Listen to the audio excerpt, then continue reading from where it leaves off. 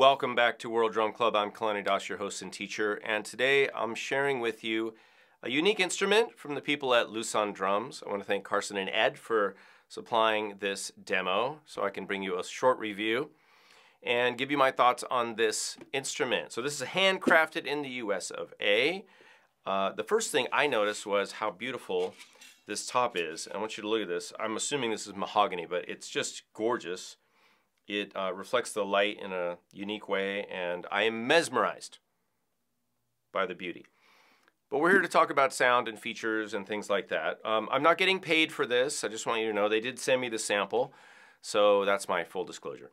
All right, so this is a Bongo Cajon, which means it has two different pitched playing areas in a high side and a low side.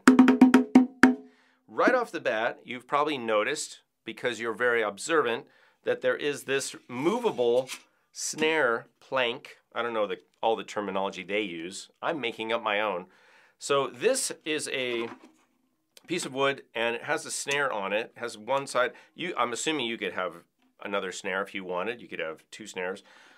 Right now, it's got one, and it's also got these little guys. But what that does, of course, is it provides a snare sound. And the thing I like about this is it's very sensitive, first of all.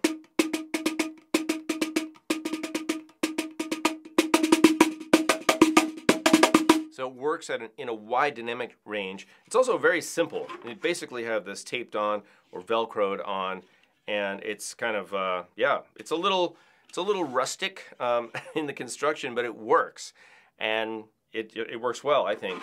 Now, the thing is, we can take this off because it's held on by these, basically they're like guitar strap end pins, and we can shift this over and we can change the snare sound from high to low, for example.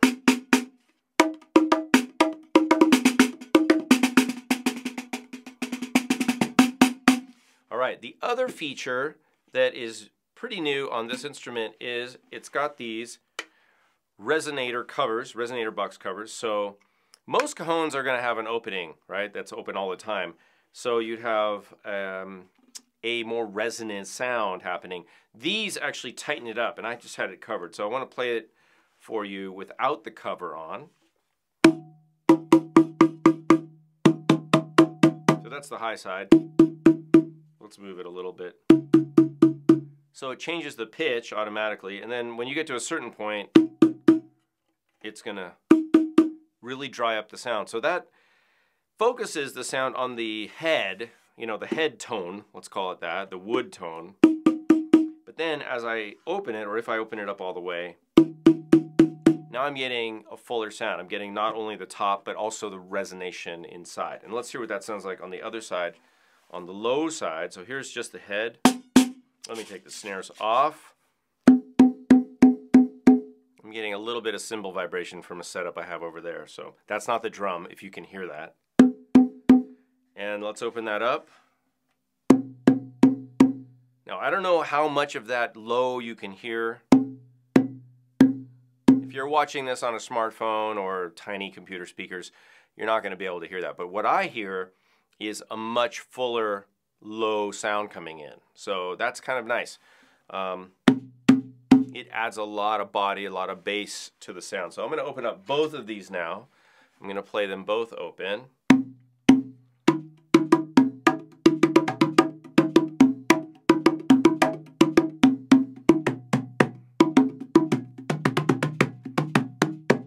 So even if you're playing flat-handed, like a bass tone technique, we're still getting sound. And that could be really nice for indoor drumming, gentle drumming, drumming with people that don't have much technique. So I like this as just a little laptop instrument. If I back off and use like an open tone technique or even a slap technique, I can get more sounds out of it.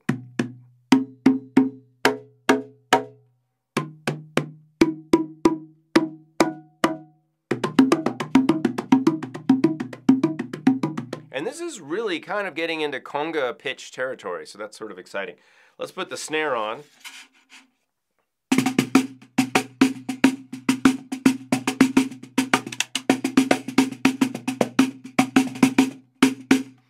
switch that snare to the high side. That's probably where you're going to have the snare most of the time, but who knows? I mean, that's the nice thing. It's up to you.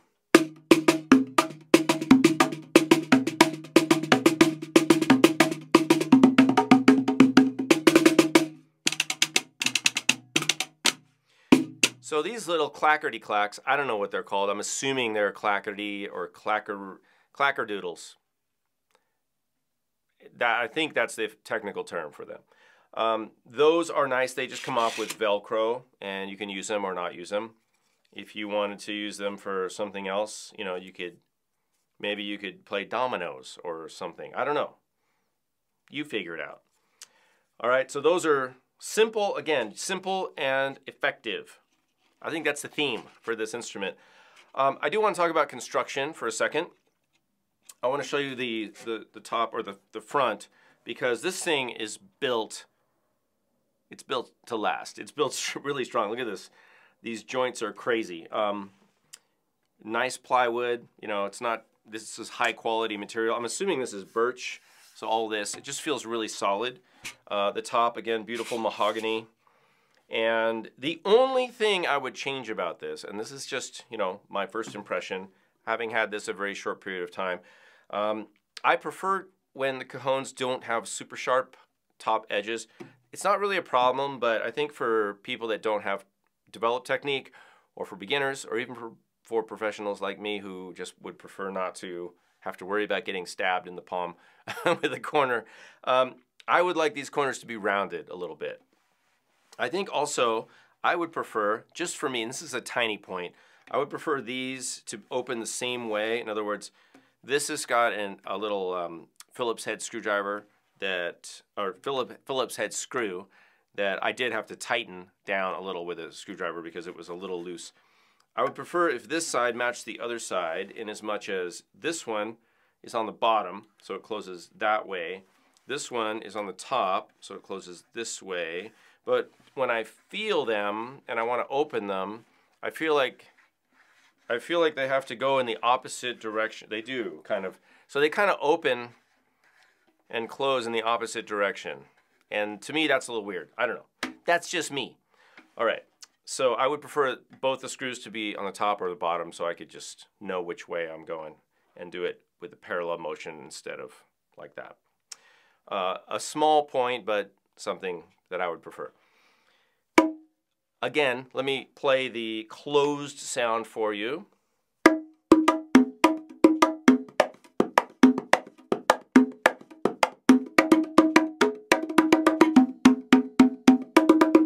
Open.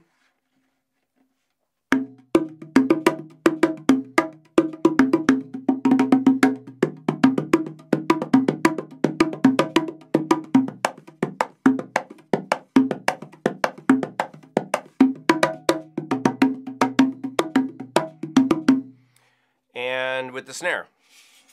And you can really kind of smack this thing, you know, you don't have to be gentle with it.